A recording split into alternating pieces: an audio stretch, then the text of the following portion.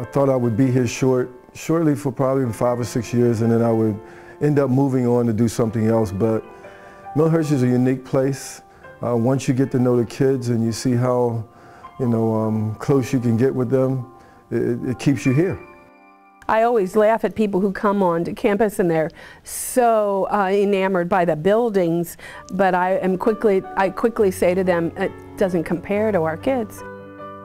If somebody would have said that you're going to be here for the next 31 years, would have been a 50-50 chance at that point, but here I am. Went fast. I want to retire, but I have to admit that every now and then when I think about it, the tears come.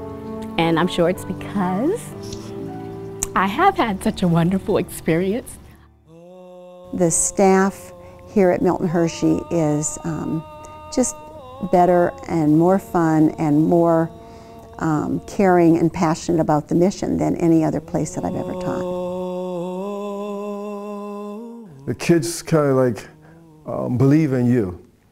And then once they believe in you, you don't want to let them down, and you get to a point where you really want to do all you can to help them, and you find yourself obsessed with the idea of succeeding, and it just sucks you in. That's what I would say, just a big thank you for allowing me to love them and be a part of them and be Mrs. A, which is something I kind of cherish, that wonderful name that everyone has given me here.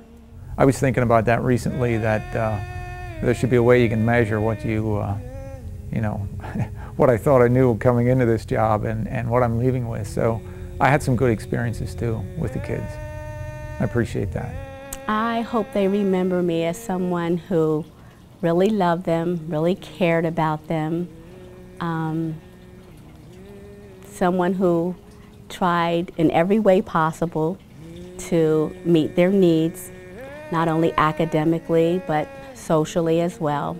The greatest strength of our school is the students. And